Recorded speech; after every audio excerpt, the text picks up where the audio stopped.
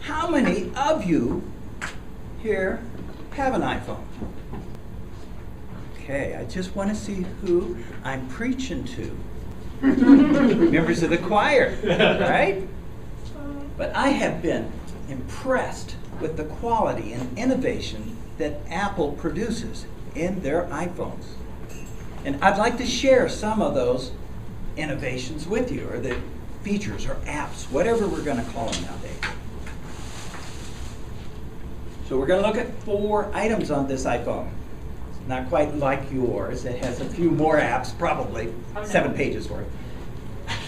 But what we're going to do is we're going to look at this one's FaceTime. We're going to look at FaceTime, Find Friends, Find Your Phone, and we're going to look at the calendar. First, we'll look at FaceTime. And that's a telephone calling feature of the iPhone. Not just a telephone calling, it's a video calling feature of the iPhone. So you've heard, or maybe you've done it, where you've Skyped, where you set up your laptop and set up somewhere else in the world, somebody else's laptop, and you talk face to face. Well, you don't need to do that. With an iPhone, you just click. In fact, let's show off Amy here. You click FaceTime, and you just hit FaceTime, and it will call, and Amy will accept on her end, and voila, there she is. Wow. And it's really cool. You can see me on the upper corner, but we can talk face to face. And then, neat thing about these iPhones, I've lost it already. The iPhone has 2 cameras, one on the back, one on the front. So Amy can press this little button right here and just turn the camera around and show me what her cat might be up to. And I can turn my camera around and show her the current snowstorm, because she's out of San Diego and she doesn't remember snowstorms. Not only can you hook up 2 iPhones, but if someone has a Mac, like you might, you can call an iPhone from your Mac. This is my sister talking to me from her Macintosh. Is it Macintosh? Or Mac? Mac. Oh, sorry. Mac. Got to do it right. So, now, she can also talk to me from her iPhone over in Hawaii. So she's showing me the neighbor's trees, or she's showing me her granddaughter's latest picture. This is a really good feature when you can just flip the phone around and show off what's going on in your part of the world.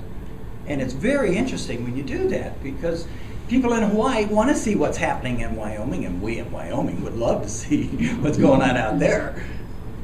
Now the next feature we want to look at that, it's time for Toastmasters.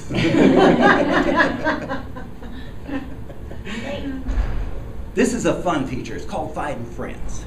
And using Find Friends, you sign up with each other so that you can locate where someone else might be using your iPhone or their iPhone. But both of you have to have iPhones. For instance, here's Michelle, Amy, Amy's husband, and my sister, all set up, and it shows us where they are. But for instance, I'll click on Amy here, and I can see exactly where she is. So we can see in this case, she's at home in San Diego. Oh. This is a couple weeks ago, okay, not here. But what's really cool is we play this little game called Where Am I? So she'll send me a text and say, where am I?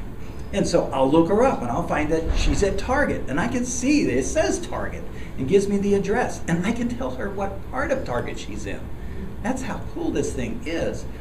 And it's good to use, let's say if you were going to a Rockies game and you got separated, or you went to Disney World and you're all over the place, but you want to find each other. Using these devices, you can just walk back to where everyone else is. Really nice feature. Third feature, since Michelle's here, this is where Michelle lives, out in Seattle. So we're able to see where she is.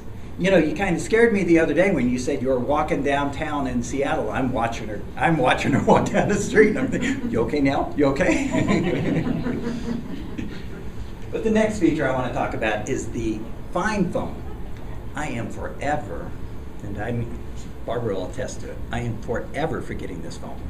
I leave it on the counter, I leave it under the keyboard, I leave it everywhere. I leave it in my car, and I do mean everywhere. But using This application, I can find my phone using my computer or using another device like an iTouch.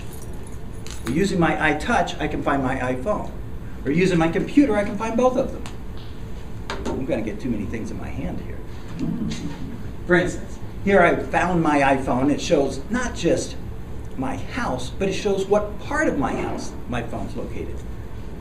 Now, if I still can't find the phone, for instance, it's under the keyboard or under the pillow, I can play a sound to it.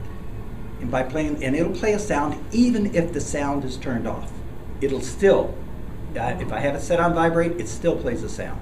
So I can override that using this gizmo, this application.